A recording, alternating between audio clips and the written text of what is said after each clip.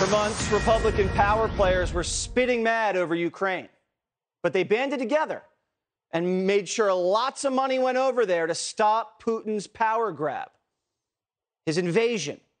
But when Biden's crooked attorney general invades the former president's house and abuses his power, I don't hear much. I mean, have you? You think Republicans would be on every TV channel saying how outrageous this is? No. A lot of them are on vacation. We've had some on this week, but hasn't been a lot. When are we going to hear anything from these guys?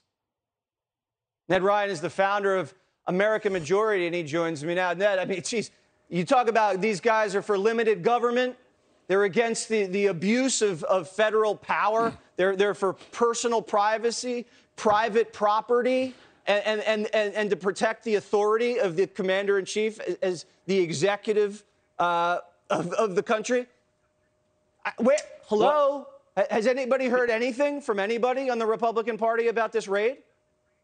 Well, the left banks on getting away with their abuse of power because of a feckless GOP, and Republican establishment is more than happy to oblige them. I was stunned. I found it repulsive that Republican Senate leadership couldn't be bothered to say anything about the thuggish FBI raid on a Republican president on Tuesday. Mitch McConnell wanted to talk about flood relief.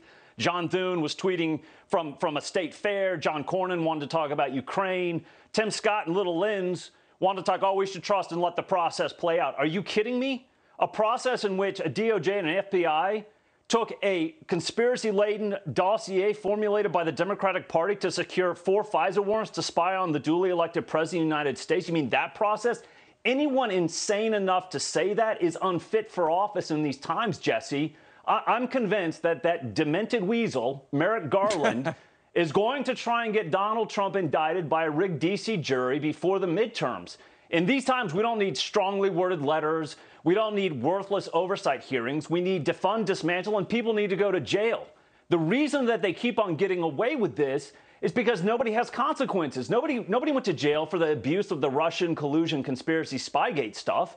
Because nobody went to jail, there were no consequences. They're going to continue to do this until we actually forcefully confront them and say we're going to dismantle the FBI and people will go to jail for their abuse of power. We're going to continue to see more of the same. We actually need real Republican leadership, and we have not seen any of it so far. Yeah, that's probably why the feds were in his storage facility. They probably had declassified Spygate documents they were trying to secure before he got those out. All right. I mean, I just can't imagine if Trump sent guys with guns to turn Jill Biden's bedroom upside down. I mean, there would be a coup. There would be 100%. A revolution in this country on the left. Hey, Sean Hannity here. Hey, click here to subscribe to Fox News YouTube page and catch our hottest interviews and most compelling analysis. You will not get it anywhere else.